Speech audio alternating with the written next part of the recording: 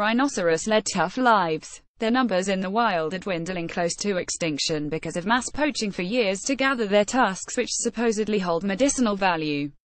At least 4 species of rhino roamed Africa at the beginning of 20th century. There were an estimated 1 million black rhinoceroses then, and by 2001 this number dropped to just 2,300 black rhinos, and we lost the western black rhinoceros forever.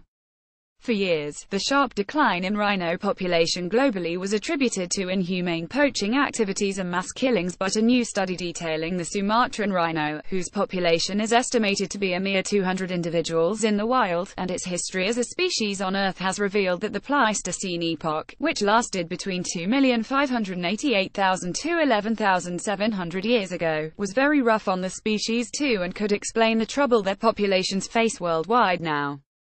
Now an international team of researchers have sequenced and studied the Sumatran rhino genome for the first time ever from a sample belonging to a male rhino, named IPUH, which died at the Cincinnati Zoo in 2013.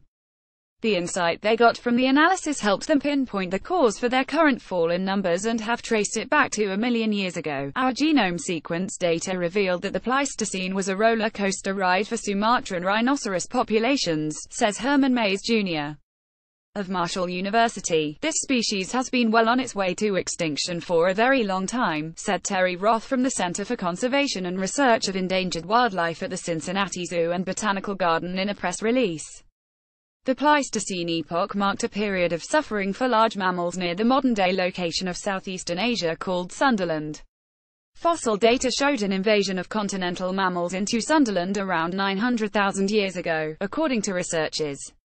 By about 12,000 years ago, the end of the Pleistocene, many large mammals had suffered, and Sumatran rhinos were no exception.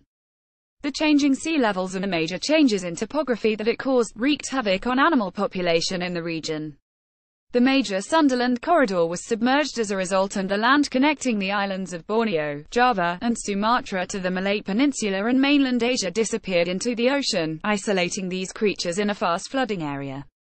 During this period, large herds were fragmented, making them easier targets for hunters, and loss of habitat just fueled their eventual disappearance. Their population bottomed out and never showed signs of recovery. Mays said. The researchers came to these conclusions by using an approach called pairwise sequential Markovian coalescent. PSMC makes it possible to elucidate the population history of a species from the genome sequence of a single individual, which is especially important for studying rare or extinct species.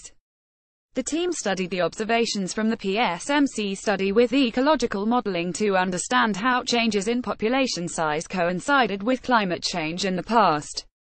The researchers estimate that the Sumatran rhinoceros population peaked at an estimated effective population size of approximately 57,800 individuals about 950,000 years ago, which became a mere 700 about 9,000 years ago.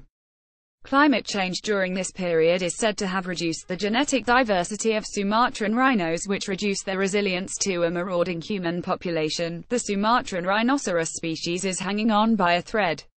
Roth says. We need to do more to save it. These horned beasts are a direct reminder of a different time. A rhinoceros' distinct appearance, with a horn and the thick, armor-like skin, reminds us of creatures that used to roam Earth long before us. 3 of the 5 rhino species in the world are extremely endangered and 1 extinct, with the numbers of the endangered hanging around the thousands and even hundreds in some cases. These magnificent and fearsome-looking vegetarians can reach speeds of over 32 miles per hour. In comparison, the fastest human Usain Bolt clocks in at 28 miles per hour and would be no match to this 2-ton giant. This study was reported in the journal Current Biology on December 14.